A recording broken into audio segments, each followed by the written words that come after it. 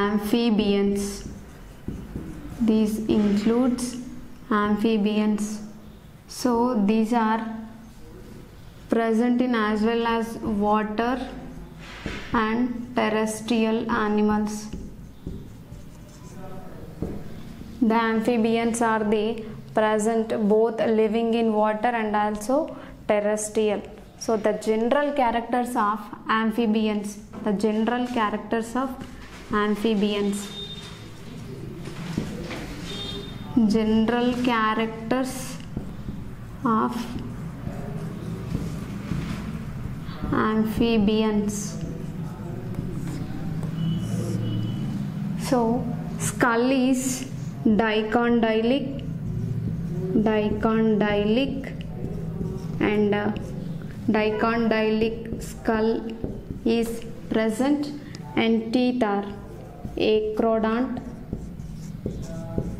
and homodont.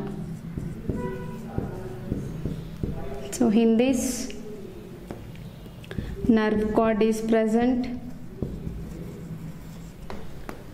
and respiratory system will be highly developed, and this is the organ system. These amphibians exhibit organ system level of organization. So this is the general characters of amphibians. In this, skull is dicondylic and teeth are acrodont and homodont.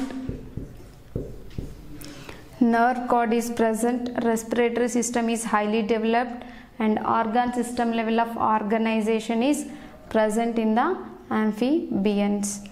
And in this, breathing is done by respiratory system and some organisms having by the skin. So example for the amphibians is frog, that is the Rana tigrina.